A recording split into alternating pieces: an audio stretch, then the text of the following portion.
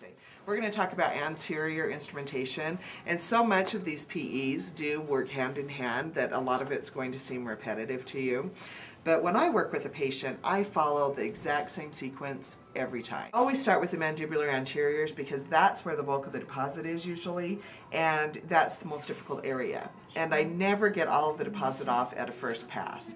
And so a lot of students think they're really quite groovy, and they'll do the mandibular anteriors one pass through and be done.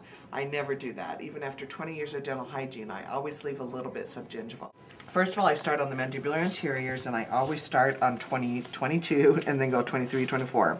I'm going to start at the 11 o'clock position, which we've talked about. I'm going to tip your head a little bit, and I'm going to be in the V of the hand grasp. We always start on the linguals, and remember, we want to start with the toe down, and we want to go laterally toward the tooth, and then our directional stroke needs to go the direction the tooth is facing, and then I need to do a twist. A twist. Can you see that? I am up on my fulcrum, but in order to get the correct angulation of the blade to the tooth, I am a little bit angled down. Do you see what I mean? Versus straight up and down, you need to get that correct angulation. So then I do the twist. You go to the next tooth, you're starting right there. But see, when we were talking about just the toe third of the instrument, see the tiny, tiny bit of that instrument I'm using? A lot of times I see students doing this. They're using just too much. They're using like the middle part of that instrument. You're really only using that tiny bit of the toe. I do a little bit of a circular stroke there so that the instrument can kind of push the gingiva away so I'm not poking them. And I'm going to get off what's straight lingual and then turn all the way into the interproximal area. So the whole time I'm providing lateral pressure, turn, and I'm still going toward the tooth, toward the toe, the direction the toe is facing, and twist, So do that with every tooth. But I kind of go through and get bulk deposit off, and then I come around here now. Same thing. I'm in the V of the hand grasp. I'm going to use just a tiny bit of the toe, start straight facially, and then turn. Now, if you're not used to doing that kind of heavy turning, maybe just even try it on the straight facial part, because you need to start here and turn.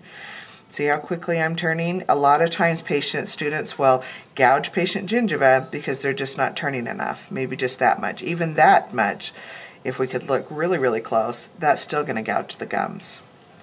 So you get in there and you turn. And then what I do sometimes is just take my instrument to provide myself with like a little bit of, my thumb, to provide myself with a little bit of control right here. I never use another finger to and get in the way of my view. Sometimes people will go like this, and then they can't see what they're doing. So I always go under the blade. Do you see what I mean? So that's all from 11 o'clock. See how I'm up. I don't want to see this. Look at where the toe of the instrument is. It's going coronal. So how are you going to get a piece that's down here? You need to be up, and you need to sneak in with the tiny bit of that toe. Okay? Don't do this. I tell you what, I will be on you like white on rice if I see you flat on your fulcrum. So let's go now to the 8 o'clock position. I am going to get so on you if I see you trying to do the mesials of 22, 23, 24, distals of 25, 26, 27 from the 11 o'clock position.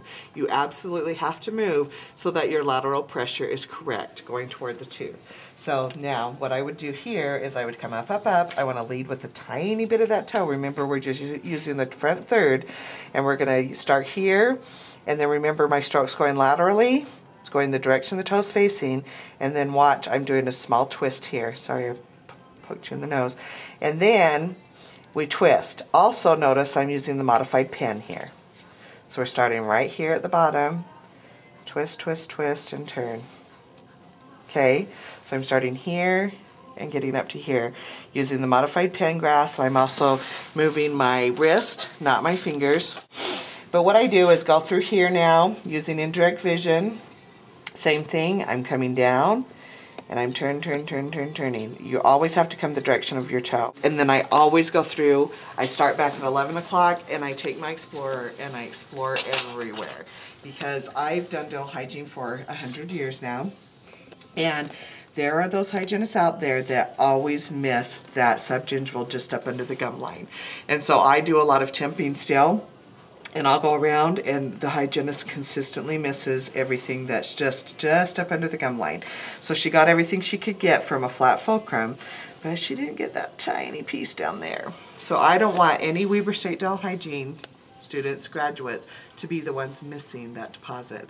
So I'm telling you now, don't ever think that you don't need an Explorer again in your hand. Go through and do a first pass, go back and explore. There's always something still there, okay?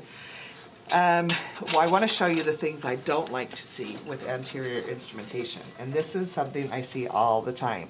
The student starts like this. So what is wrong with this? And I ask you that. Yeah, nothing? Everything. Oh, everything. Good job. Good answer, Christy. So this happens all the time. They just go like this. And then they don't even really twist interproximal. They just kind of go like that.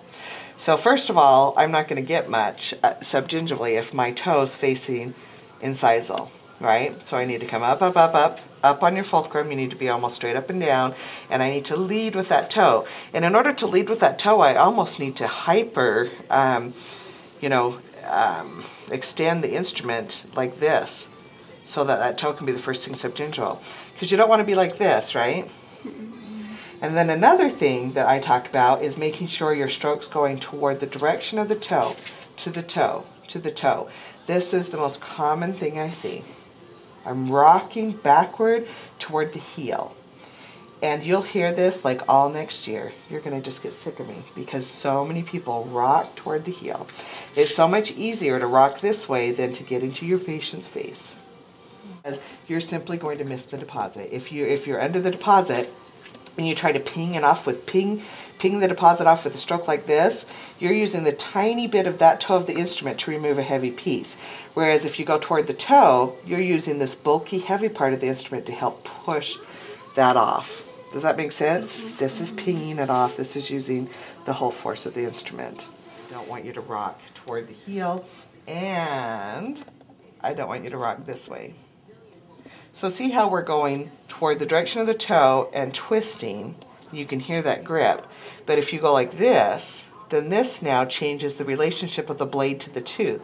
So now you're just flattening your blade to the tooth, and you're not very effective. You're just going to burnish deposit. So you're just going directly sideways versus that. Do you see what I mean? Okay, so that's anterior instrumentation.